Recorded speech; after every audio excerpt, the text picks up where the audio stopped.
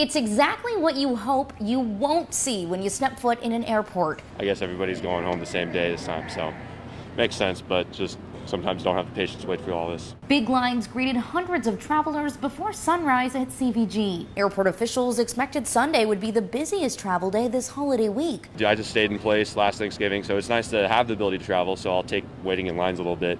For the price of seeing my family. But it is kind of frustrating to go back to the normal of, waiting through lines and everything like that. Turns out timing was the name of the game when it came to beating crowds. It's been very smooth and very easy. By 8 a.m., those lines looked like this. I didn't expect it to look like this. I thought I'd come in and there'd be lines everywhere. CVG expected big crowds for takeoff in the early morning hours. For arrivals, it's the other way around. 11 p.m. is our busiest hour for arrivals. So if you're picking up a loved one, come out early, figure out your meeting spot. We always encourage people to only come pull up to the ramp when their traveler has actually arrived, so they're not sitting there and waiting, causing lines or whatnot. Now it is still the Thanksgiving weekend, so if you haven't left yet and you're planning to travel with your Thanksgiving leftovers, know before you go what you're actually allowed to bring on the plane.